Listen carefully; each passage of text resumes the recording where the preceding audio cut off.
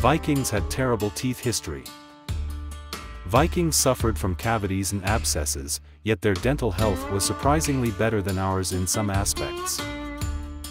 At their peak, Vikings dominated but struggled with oral health, facing cavities, plaque, and infections, seeking ways to alleviate pain.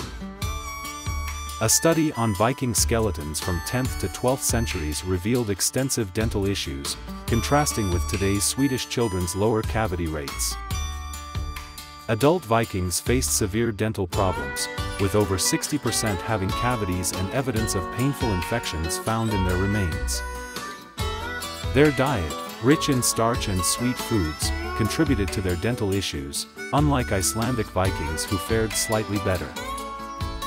Despite their pain, Vikings practiced rudimentary dentistry, including tooth extraction and using toothpicks, showing an early attempt at dental care. Throughout history, dental health has generally declined with dietary changes, yet Vikings managed some effective oral hygiene practices without modern tools.